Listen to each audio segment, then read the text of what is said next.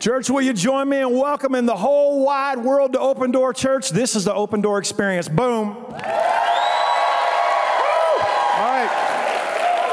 Hallelujah.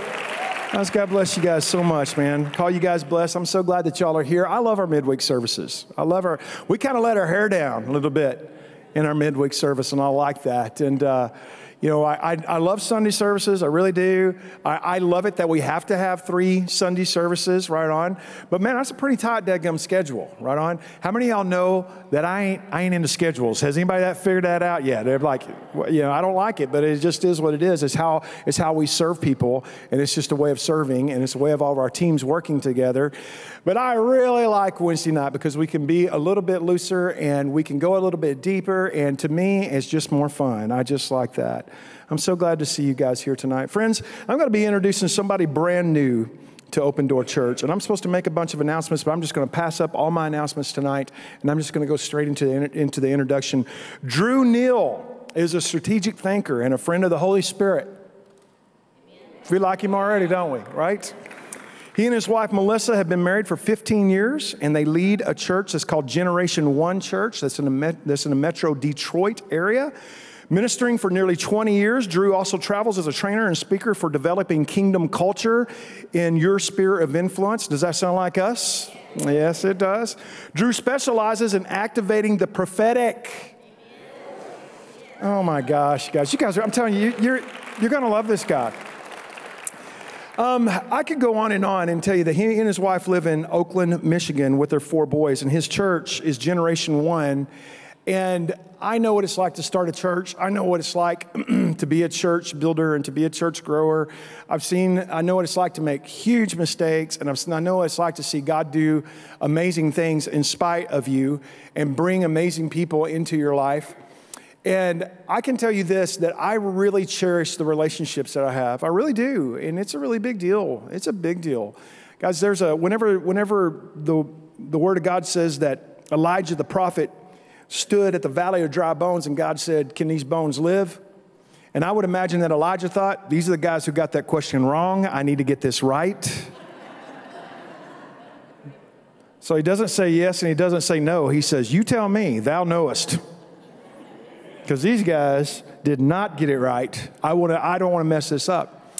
And he said, yeah, they can. Prophesy to him. And he said, dry bones, you guys need to live. And the Bible says that there was a rattling and there was a sound, and then the first thing that happened for a mighty army to raise up and for the dead thing to be transformed into something that was living and amazing was the sinew, which is relationships.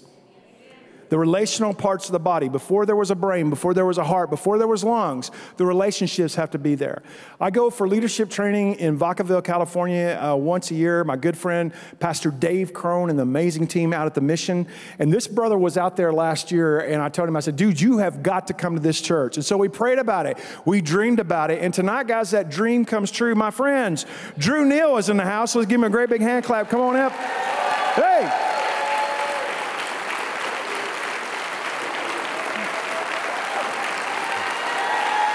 Hallelujah. Hey. Hey, man. Brother. I love you, brother. Hey, man, did you know that I played guitar? I didn't know it, and I love you so much more now. Yes. That just seems like a good idea. It's a great idea. I promise you, it's a great idea. Listen, I want you to feel at home here tonight. Listen, I trust you. We trust you. These guys here trust me. Right on. And I want you to feel at home. Do you They trust a guitar player? They do. Wow, you guys are good. Yeah, it's amazing. They do. But really and truly, we have been praying about you coming here for a long, long time. And whenever we left the last Kingdom Connection in Vacaville, when Jerry and I got together, we're like, who out of this connection do we must be connected with? And you were the top guy. And, come on. And I'm grateful for you. Thank you so much. I know that you had a lot of trouble flying in today, and you still made it. The weather was a little complicated today, but we made it, man. Well, listen, I want you to have peace. I want you to know that you're home, and we bless you in Jesus' name. Thank you so much. Guys, Neal's in the house. Thank you. Hello, Open Door. Come on. We feeling all right? Man, you guys look good. Man, just turn to your neighbor and say, you look good today. Come on and look at your other neighbor and say, and we're praying for you. No, I'm kidding. Don't do that. Oh, man. You know, I like being with happy Christians. Any happy Christians in the house tonight? Hey, hey. Come on. How many are thankful that the joy of the Lord is our strength? You know, sometimes we got to remind our face that the joy of the Lord is our strength, though, don't we? You know, I think Christians should be the happiest people in the world. Come on. If it's good news, our face should look like it. Amen? Man, hey, just look at your neighbor and say, when God made you, He said, I'll never do that again. You're unique. You're fearfully and wonderfully made in His image and His likeness. Come on. Man. I like Open Door. This feels real good. You guys love Jesus. I love Jesus. We're going to do a little deep dive tonight. Is that all right? Man, I just send greetings from Detroit, Michigan, Motor City. Come on. I tell you what, there's something special happening in Detroit that's going to impact the whole world, I believe. And we're calling it the Comeback City. Come on. Time magazine in 2011 said if Detroit can make a comeback, it will release hope into the whole nation. And I really believe that. Something special is happening in our city.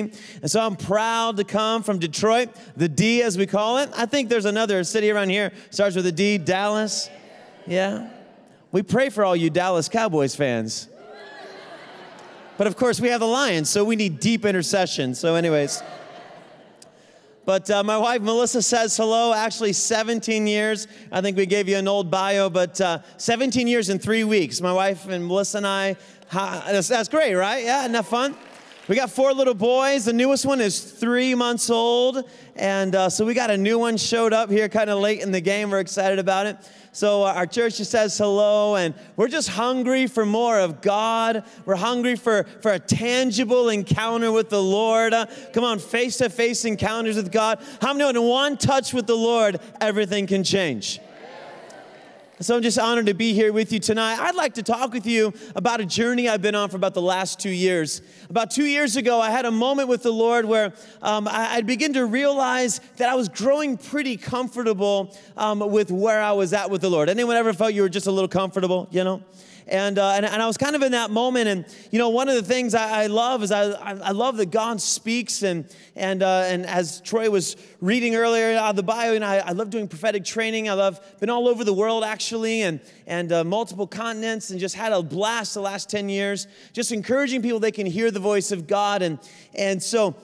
But in that, I began to realize with the Lord that it didn't take a lot of faith anymore for me to hear God's voice. How many know that if it's truly relationship and I'm His child and He's my father, that should be happening all the time? You know, one of the great things about the prophetic is that it dignifies the fact that we are His kids. How many know that that'd be a little bit of a strange family relationship if you were never allowed to talk to your father, but he was always around?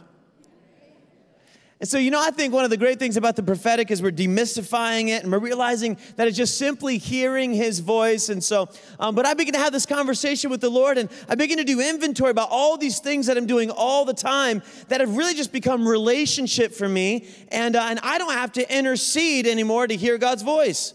I just go and I say, God, I want to hear your voice. And I listen, and we interact, and we have communion. And I begin to go down the line, and I realize I needed to put a little more weight on the bar. How many know that if you want to build muscle in your body, you got to put some more weight on the bar, amen? And I began to realize that I was leading a church in an area that was dealing with a lot of challenges. Detroit, 50% of Detroit's population and the proper limits of the city is functionally illiterate. In America, functionally illiterate. The statistics on poverty in Detroit will blow your mind. The level of legacy poverty that has just continued to go over and over and over. The need there is so tremendous. And, you know, only 1 in 6 high school students read at grade level.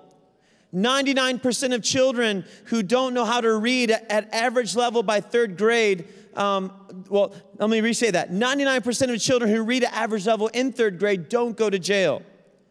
And so we've been populating the criminal justice system simply not out of an intelligence issue, but out of a family wholeness issue. I heard a story recently about a young child. He was 8 years old, and he was not reading at grade level in 3rd grade. And so we have an initiative where we jumped in with a great organization, Beyond Basics, and we're doing literacy mentorship in Detroit Public Schools. And so we were hearing this story, and this young man, he was not reading at grade level, and they said, you know, this child's so brilliant, but he can't stay awake at school. And so he's not learning at school, he's sleeping at school. And we said, well, why is he sleeping at school? They said, because every night when he goes home, or every afternoon he goes home, after he's around for a few hours, his mom kicks him out of the house till 2 o'clock in the morning while her boyfriend is over. And the child has had to hang out on the front porch or hang out on the streets, whatever. And so we don't have an intelligence issue, we have an opportunity issue. And so we don't want to give hands out. We want to give people a hand up and give them opportunities. And so I began to realize that my church was surrounded by opportunity to put a little more weight on the bar. We were surrounded with opportunity to begin to ask the Lord, what would it look like for heaven to invade Detroit and not just have a visitation of a blessing moment, but what would the builder's anointing look like? A movement of reformation that city would truly begin to look like God. And I began to build a heart and a passion for the city. And this is really part of an apostolic profile biblically that we see that, man, when you're hungry for God, you can't help but want to love your city. I think we got some people who love their city around here. Come on. And so the Lord began to invite me into a season of discovering what it would mean to truly be a person of impact. And we can throw that first slide up here. And so I began to ask the Lord, what it would mean to be a person of impact. And so I've been spending the last 2 years training people how to make disciples of nations and their sphere of influence, shifting and elevating this message of reformation alongside the message of revival. And so we're going to jump right into this. And so we can go to that next slide there. And so we have an opportunity to ask, what is this mission that we're on? Jesus in Matthew 28, he gave the Great Commission. You all know it. And I believe he said something so important before the famous part of go. And he said, all power in heaven and earth do I have in my name. Now go. How many know that anything that's a part of the Great Commission is pretty intimidating? It's called the Great Commission for a reason. And so, you know, we love talking about healing the sick. Come on. How many are excited about the movement of signs and wonders in the earth right now? I mean, what a powerful time to be alive. And, you know, cast out demons, you know, and baptizing people in the name of the Lord Jesus, raising the dead. We have more documented resurrections right now than any other time in history. It's a great time to be alive. And so I begin to hone in, though, in this passage, and the Lord elevated making disciples of nations. And I really believe that this is where the message of influence begins to elevate in the gospel. You know, many of us have thought about making disciples simply from the sense of having Bible studies, and we want to get them to understand the Bible and have biblical principles, which is all very true. But I believe that there's an upgrade that's needed, and there's a biblical profile of the reformer that God's wanting to elevate right now that I'd like to share with you tonight. And so this mission that God's given us is a great commission, but it's a little extraordinary, and it's going to require people who can think a little bit differently to truly sustain tangible impact. Next slide. I really believe that we have a what, and it's to disciple nations. Behind that what is also the idea of our why of bringing heaven to earth. You know, how many know that we're not trying to get to heaven, we're trying to get heaven to move through us, amen? And so your who is your sphere of influence, our when is go. How many know that we have permission to go, amen? Look at your neighbor and say, you have permission. We have permission to go. Of course, our where is our metron and the people groups and the locations that we're called to. And I really believe that this message I'm going to talk to you about today, impact, is a how. Is a how. You know, the church is very inspired with what? We're very inspired with miracles. We're very inspired by the message of the kingdom. We're very inspired by the listening of the word. But I think sometimes we lack practical steps on how to demonstrate the kingdom everywhere that we go. So I want to give you a how message here tonight. And that next slide will start us off here. And we need a strategy from heaven to have sustainable impact. How many know that if we have a plan that's just made off of man's abilities, then it'll be our responsibility to multiply it. But when we have heaven's idea, it's God's responsibility to multiply it. Come on, the Bible says that we plant and we water, but it's God who brings the increase. How many are thankful that we're not responsible for the increase? We're just responsible to say yes. We plant and we water. It's God who brings the increase. And so we need tangible impact. Next slide is great. And so sustainable impact in the world requires believers to look like Jesus. How many know that we have a little bit of a discrepancy today where we have people who've adopted a sinner's prayer moment. They've had an encounter with Lord. They're saved in their heart, but they're pagan still in their mind. You see, we can't just think about Jesus. We need to think like Jesus. Can I get a big amen on that? Come on, and so I really believe that there's a movement of renewing the mind that's happening right now, and I believe to be people of impact that truly brings impact in your sphere of influence outside of the walls, things that reform cities, things that change our businesses, things that reform the education realm, things that change our nuclear families. We need to look like Jesus because Jesus is the only answer. He's the only answer. There's narratives that are out right now. Come on, there's all kinds of crazy things happening in the world. Come on, nations are being shaken, governments are being shaken, economies are being shaken, but Jesus is on the throne. Can I get a big amen? We don't need our nation to look like an elected official. We don't need our nation to look like a new Instagram account. Come on, somebody. We need our nation to look like Jesus. How many are thankful that Jesus wasn't a Republican? He wasn't a Democrat. Come on, how many know that the kingdom of heaven is a higher government? And in the culture of the kingdom of heaven is the solution for all things. And so we need to begin to shift out of idea and into practical expression where we allow the kingdom of heaven to confront the systems of the world, and not in a sense of anger or war, but in a sense of saying, hey, we're going to invite you into something that's actually going to bless your life, sustain goodness in your life, bring peace into your life, bring a little of that joy in your life. Can I get a big amen?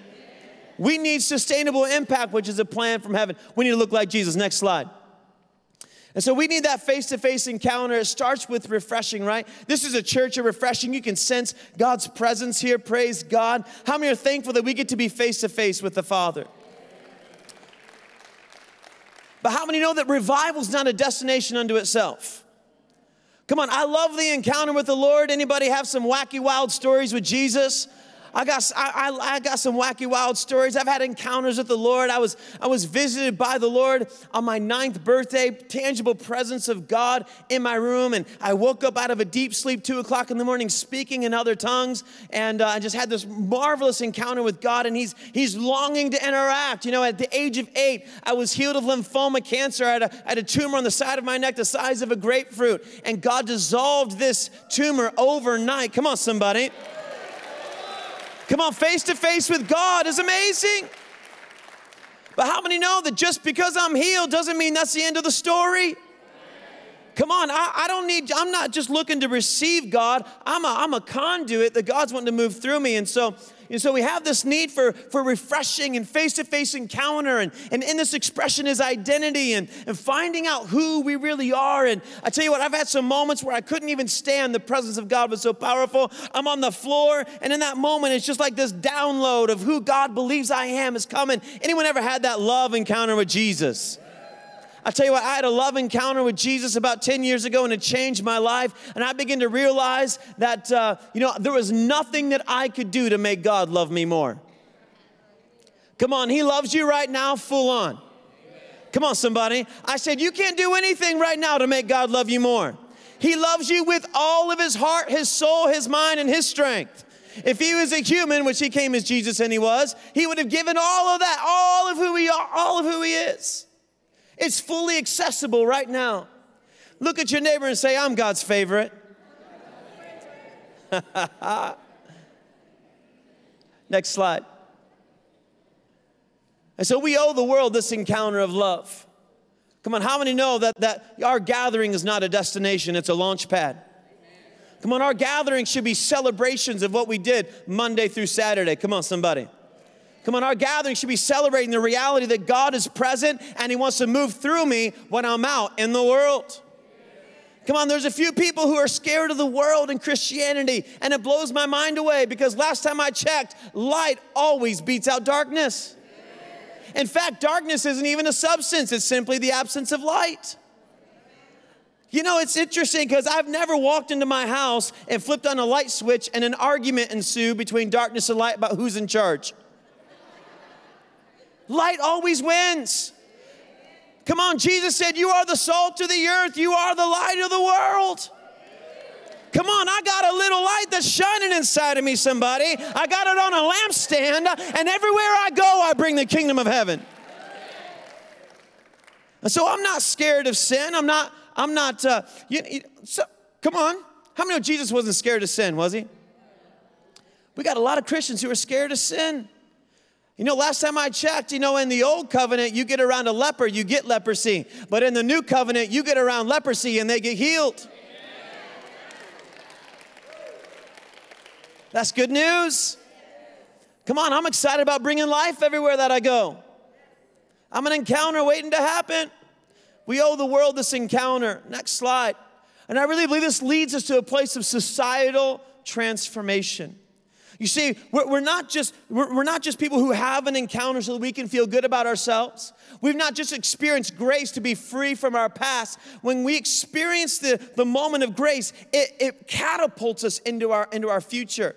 Grace frees us from our past, and it empowers us with a supernatural capacity to continue to overcome. It's always forward in its nature, amen?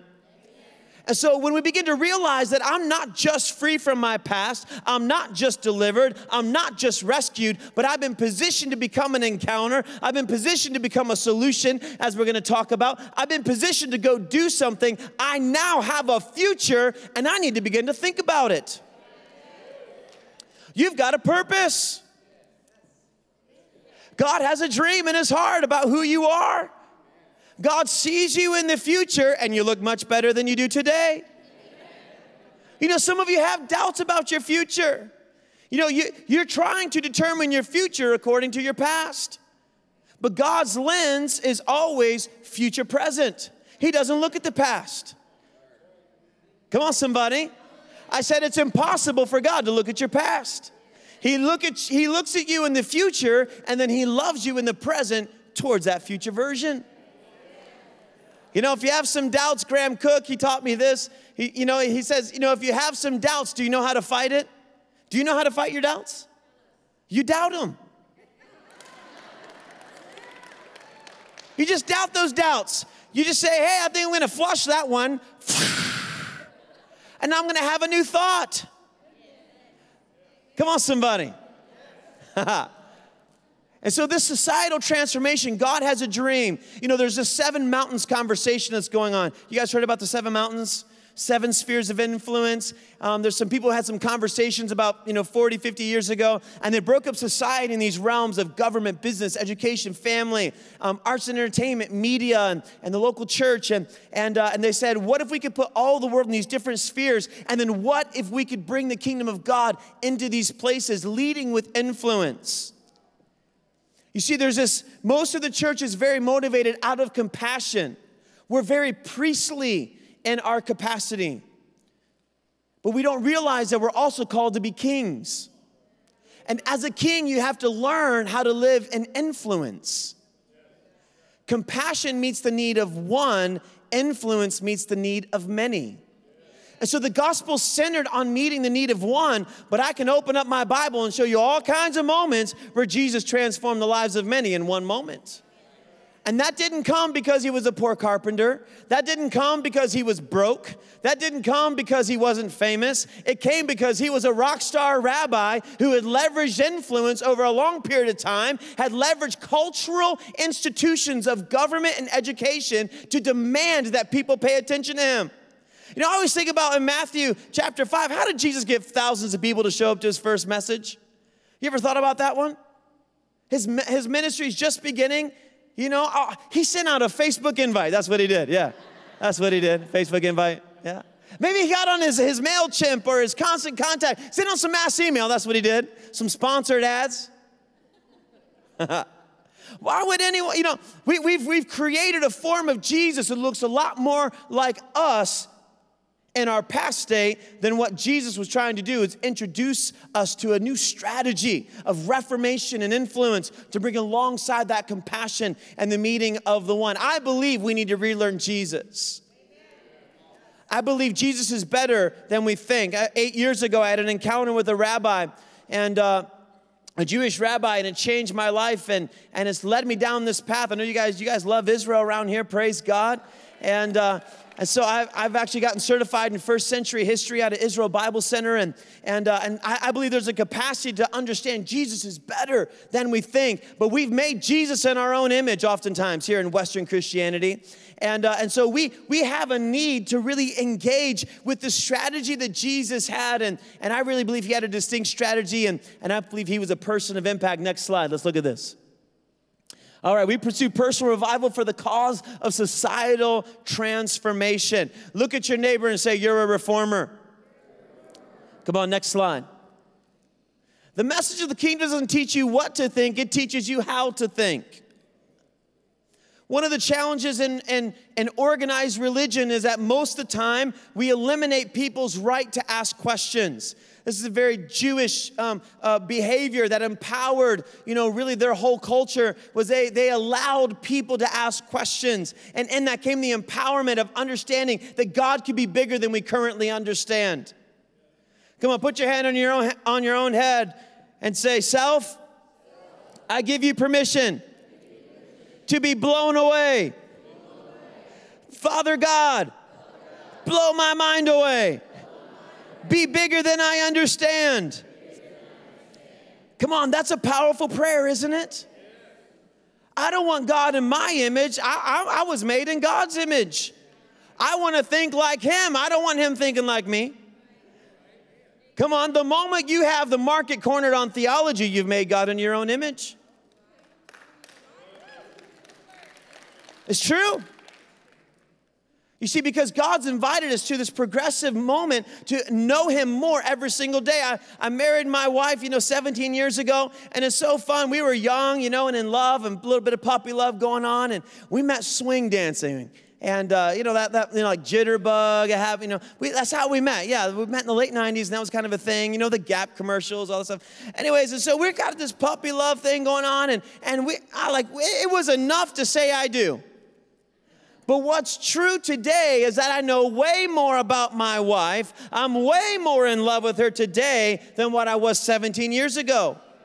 And it's in the process, in the journey of engaging in relationship that I've known her more than what I did then. Now, that love was enough to get into a marriage covenant. Come on, somebody.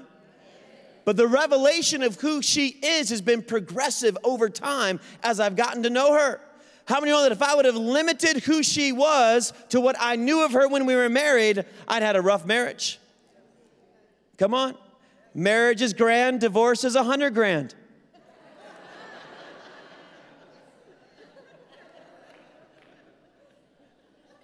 My mentor friend Ed Duff, if he's watching, that's his joke. I give him credit for that one.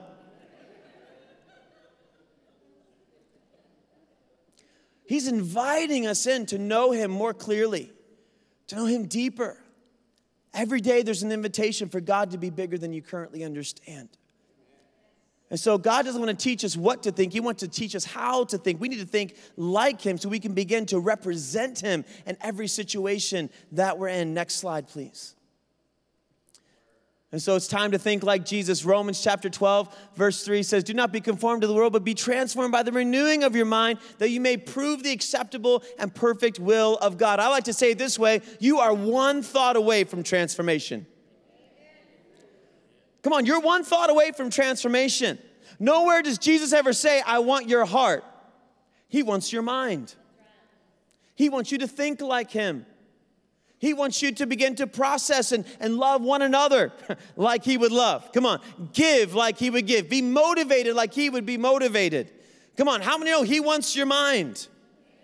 You are what this scripture says, that transformation is found when we begin to think differently according to the word. And when we do, it proves the acceptable and perfect will of God. I don't know about you, but I'd like to prove some of that acceptable and perfect will of God. Amen? Next slide. And so discipling nations, this mandate out of Matthew 28, it's not a calling for vocational ministers. This is a calling for you. Look at your neighbor and say, he's talking to you. You know, I don't believe there's no such thing as full-time ministers and then everyone else. I believe we are all called to full-time ministry everywhere that we go, every moment, every day.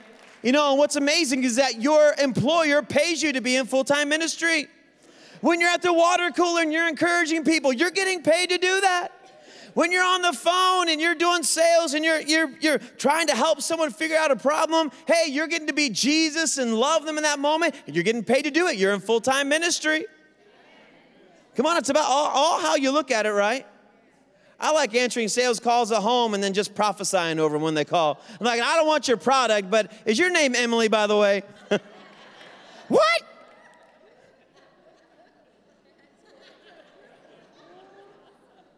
That'll turn a sales call upside down real fast. Next slide. You are a reformer meant to represent the kingdom in your sphere of influence. You have a sphere of influence. It might be your neighborhood. It might be your business. It might be, the PTA. It might be the knitting club. It might be whatever it is, your interests, your business, your career, the place where you're going. You have a sphere of influence, which is a group of people who look to you for inspiration and guidance. And what's true is if you have the kingdom of God in you, a lot of people are paying attention to you. Because you can't help but be drawn to love when it gets demonstrated. You can't help but be drawn to joy when someone's happy all the time. You can't help. The world is starving for encouragement. Like, the thing I love about the prophetic is that it's founded in encouragement. The church is starving for encouragement, actually. I mean, you just show up and start encouraging people, and, I got the tear barometer. The faster a Christian cries, the more starved for encouragement they are. I mean that. We need to encourage each other more. Do you know you're surrounded by world changers right now? But they need to hear it. They need to hear that they're valuable. They need to hear that it's a safe space for them to be who they're called to be, and that we need you to be fully you all the time. The world's not going to transform because we all decided to be the same person. It's going to be transformed when the whole body shows up, representing Jesus in the unique ways that we all carry. I believe that 50% of our revelation of God is vertical. It's in prayer, it's in worship, it's through the word, it's this connection of what we have between us and the Lord. And 50% of our revelation of God is horizontal, and it's founded in the people around us. I'm fearfully and wonderfully made in His image. You're fearfully and wonderfully made in His image, and yet we're different. Which means who you are in Christ carries a revelation that I'll never understand until I encounter the Christ in you. Come on, somebody. Look at your neighbor and say, I like the Christ in you. What if we treated people according to the Christ in them and not according to their past? Not counting their trespasses against them. Come on. Ministry of reconciliation. Ambassadors were called to be Jesus' ministry. The only time it's ever paraphrased with one theme, and it is the ministry of reconciliation, restoring people back to the Father, and then it's verified, it's defined as this: reconciliation, not counting their trespasses against them. The most scandalous scripture happens 4 verses earlier where it says, from now on, I regard no one according to the flesh. Someone say no one. No one. It's in your Bible. That's radical stuff. What would it look like to love your neighbor who may or may not know Jesus the way that you know Jesus, but you love the gold inside of them, come on, and you pull it out? It doesn't take a specialist to find dirt in a gold mine. It takes a specialist to find gold in a gold mine. And I think we're all gold miners out in the world wanting to bring transformation, real sustainable impact so that the world will begin to look like Jesus. We like calling them pre-Christians. You might not know that you're a Christian yet, but when I introduce you to your Father and you realize who your Savior is, you're going to realize who you really are, and you're going to, come on, profess Jesus as Christ. They're just pre-Christians. I'm not offended. It's my brother. I'll nudge you real quick. So to be lost, you first have to be possessed. To be defined as lost, you first have to be possessed. I would like to propose to you that we're on a journey of helping people return home. People aren't our enemy. Principalities are our enemy. People are our brothers and sisters, and we need them to come home. And we got to release the love of God. Come on. That radical love of God is going to transform the world. Whew. Next slide. What if discipling nations isn't about landmass and borders? What if it's my neighborhood, my city, my business? What if these are nations? What if biblically it's people groups, right? What if you had more tools in the sinner's prayer and church services? How many know that Jesus never invited anyone to church and he never said, pray after me? He never did it. Doesn't mean it's wrong. It just means that Jesus used other tools. We need to learn these tools. We need to relearn Jesus and understand the tools he used to transform the world around him. There are more tools. What if the gospel was designed to solve the world's greatest problems? I would like to propose to you that if you don't believe the gospel can solve the world's greatest problems, you might have a diluted gospel. Most of us in our gospel perspective are so eternal oriented that we miss out on the idea that heaven wants to show in my life right now. And that God wants to solve injustice right now. Come on, I've been called to be restored body, soul, and spirit. God isn't concerned with only my soul. Jesus never asked for anyone's soul. He never won souls. He wanted wholeness. The goal of the kingdom is not a competition between churches on Instagram to talk about how many people got saved at their Easter service. I'm sorry if you guys posted that. I don't even know if you did. And there's nothing wrong with that once again. But how many guys know that Jesus wants whole people, body, soul, and spirit? Not just a bunch of robots who said a prayer one time and never changed. We need to look like Jesus. We can't just think about Jesus. We need to look like Jesus. We need the love of Jesus. We need the joy of Jesus. We need the strength of Jesus. This is real impact. This is what we're called to. Next slide. You aren't a problem, you're a solution. Look at your neighbor and say, you're not a problem, you're a solution. I like to say it this way too. You're not in the way of the plan of God. You are the plan of God. Come on, somebody. God does not want to work outside of you. The only way that God works in the earth is through people. That's the plan. That's the plan. You're the plan. You're it. Heaven on earth isn't going to happen through a glory cloud. Heaven on earth is going to happen when you look like Jesus. What do you think a bride without spot or wrinkle is going to look like? You looking like Jesus. And so we're just in process right now of looking a little bit more like Jesus today than we did yesterday. And then a little bit more like Jesus. Come on, how many know the world's getting better?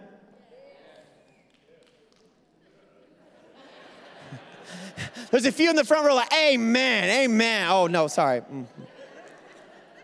I got an amen quote. I like this. You guys are awesome. I would like to propose to you that the world's getting better. And I can prove it to you.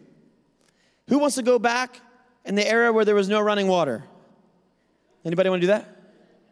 How about when there was no hospitals? Anyone want to do that?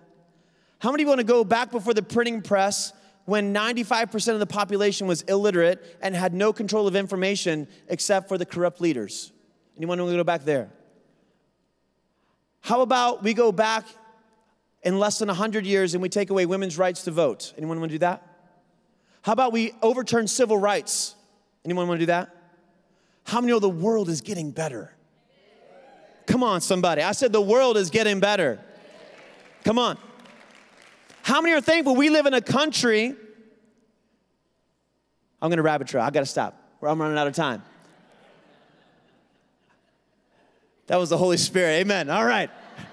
It's like my first time here. I'm going to get invited back. Anyways, you're not a problem. You're a solution. I like to call you solutionaries. Next slide. Fathers are visionaries. Mothers are missionaries. Disciples are solutionaries. Come on, you're a solutionary. You're not a problem. You're a solution.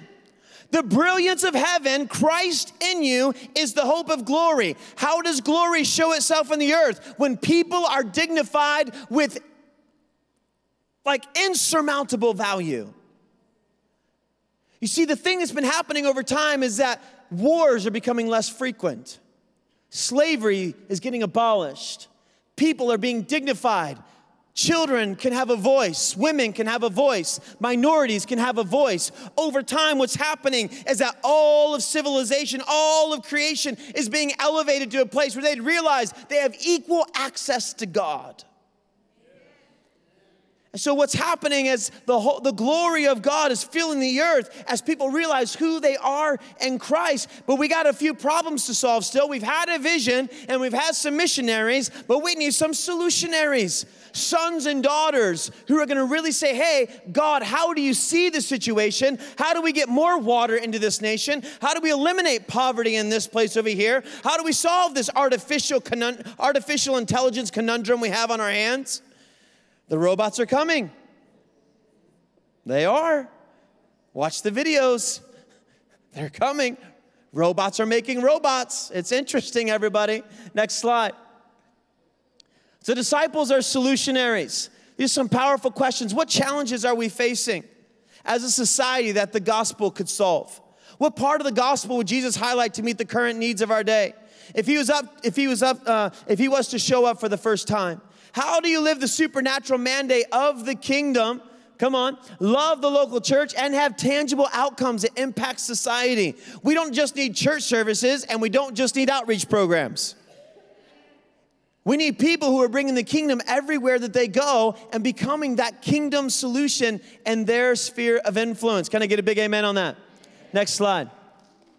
Top 10 limited beliefs to why we don't disciple nations. Why don't we disciple our sphere of influence? Why do sometimes we hide in our buildings and not bring the impact? Well, these are some limited beliefs right here. We think that nations in the Bible means landmass with borders. We think events are greater than relationship. It's someone else's job. I don't even know my purpose. They have a church mindset versus a kingdom mindset. How many know that the kingdom doesn't come out of the church comes out of the kingdom? Yeah, the orphan or poverty mentality. Some people think the supernatural isn't for today. They might think that a 5-minute sinner's prayer is the only solution that they have. It's a good solution, but how many know that that prayer is just a door and then there's a whole world of living like Jesus after that, amen? We got to raise up disciples, people who think like Jesus.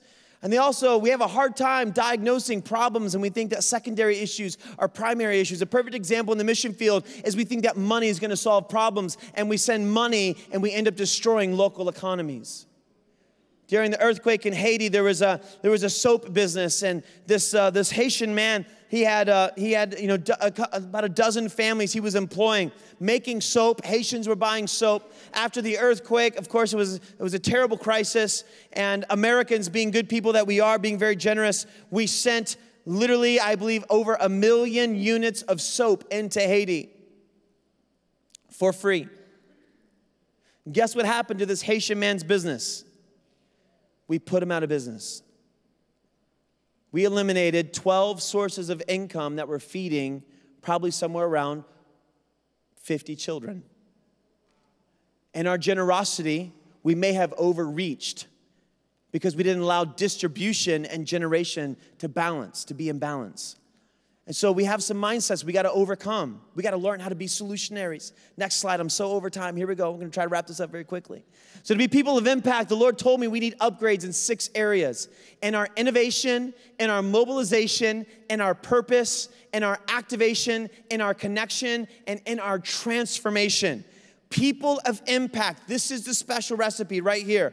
I believe upgrades in these 6 areas is going to build you up as a solutionary. Someone look at your neighbor and say, I'm a solutionary. How about you? To become a solutionary, you need upgrades in 6 areas, and it's innovation, mobilization, purpose, activation, connection, and transformation. Next slide, please. And so I believe that within these 6 areas is a biblical profile or an upgrade that's going to elevate the David heart, the Joseph favor, the Nehemiah focus, the Daniel spirit, the Solomon wisdom, and the integration of Paul. One of the most radical things that happened in Paul's ministry is that he said someone who wasn't included was now included.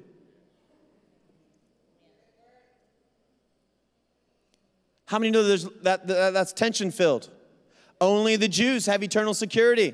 Only the Jews are chosen by God. And all of a sudden, Paul's like, no, I have a revelation that none of you had, and it's not in the Bible. Let that mess with your theology a little bit, your bibliology. He said the Gentiles are included. They're included. We have to learn how to understand that value of people is central to the gospel being expressed and experienced. And if people don't have the chance to encounter the Lord before we've already decided whether they're in or they're out, we've taken on the role of the accuser and not the ministry of reconciliation. I need a big amen on that one, please. This is the real you, the heart of David. I wish if I had time, I could break all these down for you. Next slide gets even more complicated because I got all kinds of stuff to say about this.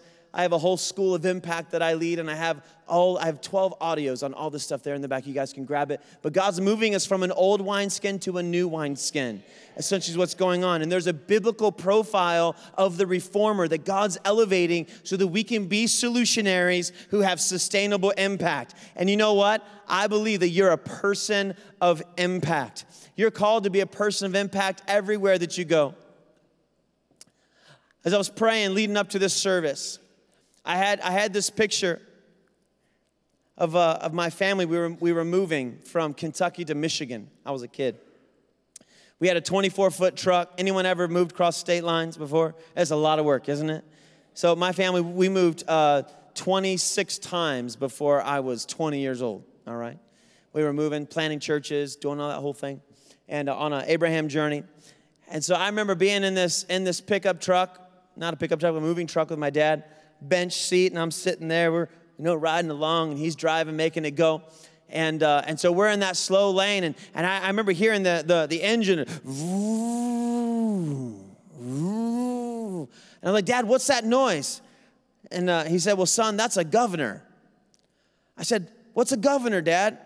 He said, well, it's a limiter that doesn't allow, that limits the capacity for the engine to make the vehicle go faster. It's a safety feature. You know, and I was praying coming into this, I saw that picture, and I just really feel like today that many of us in our Christian experience are constantly having to reevaluate the place and the point where we've put a limiter, a governor on our potential. Your potential is not connected to your ability, but your potential is connected to your identity in Christ. You know, there's some of you who are like, well, Drew, I'm a little intimidated. I don't know if I can talk to my neighbor, and I don't know if I have a nation. I don't know if I'm called to go on the mission. I don't know. I feel like I'm called to go to Hawaii. Amen. Here I am, Lord, send me.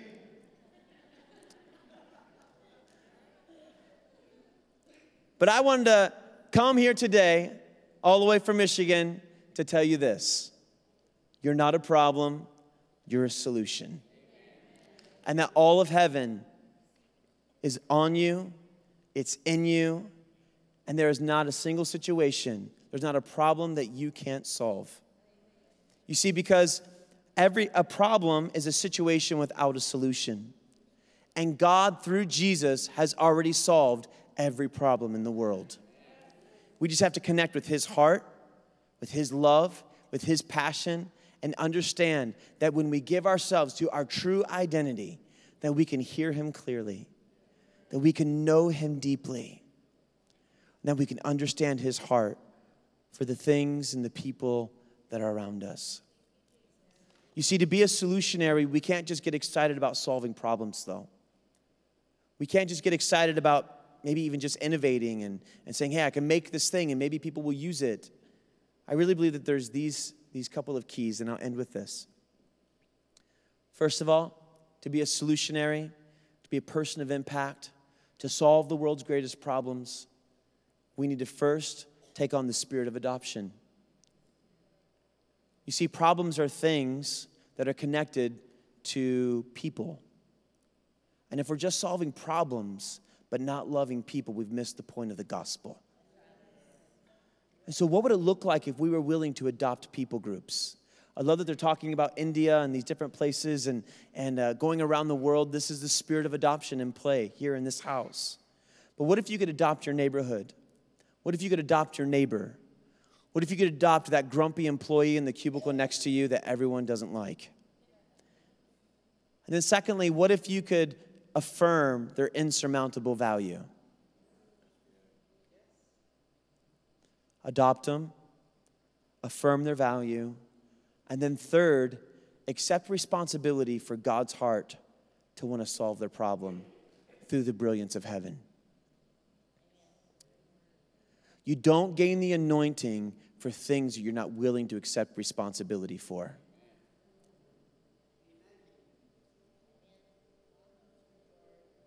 You see, some of us are, Monday morning quarterbacking the world right now. Well, if I was president, this is what I would do.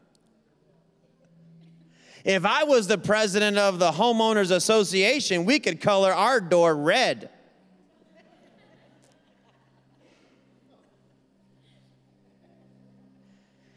If I was coaching Johnny's team, Johnny get more playing time. It's easy to have opinions. It's sacrificial to accept responsibility. You see, we've been prophesying at things, and we've been praying at things, and we've been interceding at things. And in the end, asking for God to send a solution, and we've missed out on the very point that it's me. It's you. God, reform Hollywood. Weird prophets want to destroy Hollywood. The crazy things get said about Hollywood. New Orleans, Thailand, Amsterdam. We got lots of weird things that we do that Jesus never did. You see, Jesus didn't come to condemn the world, but he came that it would have life and life more abundantly. What if we went on mission in Hollywood? What if we went on mission in Thailand? What if we went on mission in Amsterdam? Come on, somebody. Come on. It's going to require us to bring the change. Christ in me is the hope of glory. I've been given the power unto salvation. I've been given the power unto miracles. I've been given the power to create wealth. I've been given the power unto wisdom. Come on, somebody. I've got the power. You've got the power. The Lord's saying, hey, heaven will come to earth when you are willing to go. Amen. To your neighbor, to your boss, to your enemy, who's actually not your enemy because people aren't your enemy. Who is God asking you to love? What place in your life do you know that you could elevate your impact if you just realized who you really were and that you have the ability to change that world, that nation, that realm, that sphere of influence?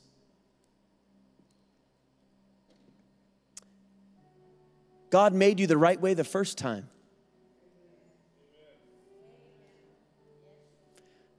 We're just in process of learning how it works redeemed. Getting rid of old thinking and getting on the right thinking. How many know that God isn't in the remodeling business? I'm a new creation. The former things have passed away, and behold, all things are new. Someone say all. It's a guarantee. It's new. And God's just waiting for us to catch up. So, Father, we thank you for your presence in this place. We thank you that we're not a problem, we're a solution. That we truly are people of impact.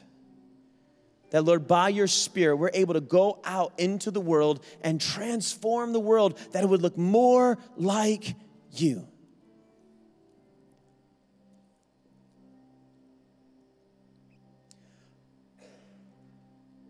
We just ask your presence to come, your Spirit to speak. We invite you right now, Holy Spirit, to show us a person, show us a realm, a neighborhood, a cubicle, a family member. Lord, who is it that we're supposed to adopt? I release the spirit of adoption into the room right now in Jesus' mighty name. That, Lord, we would love those who could never give something back in return. And that, Lord, we would make a commitment to dignify them with insurmountable value. And then believe that we carry in the renewed mind the brilliance of heaven to solve the problems. Through the power of the gospel. Spirit of revelation, we ask you to come right now. Upgrade, upgrade, upgrade, upgrade, upgrade, upgrade, upgrade, upgrade. Upgrade, upgrade, upgrade. The whole earth groans for the sons of God to rise. It groans for you. Someone is praying right now, Lord, send me a deliverer. And it's you. It's you. You're not a problem. You're a solution. It's you. The love of God in you is enough. The hope of his goodness is enough inside of you. You have what it takes. You've been made ready. You have all of heaven inside of you. Now go. Just go. All power in heaven and earth do I have in my name, Jesus said. Now go. Father, we thank you that you've made us in your image and your likeness. That we could be an encounter of your love everywhere that we go. So God, let that love pour out of us as we think like you, to be people of impact, bringing the solutions of your love everywhere that we go. I release that blessing here in Jesus' mighty name. Amen, amen, amen. God bless you guys. Open door. Let's give the Lord a praise. He's so good, amen. Thank you, Lord Jesus. You're worthy, Lord. You're worthy, Lord. You're worthy, Lord. You're worthy, Lord. Amen.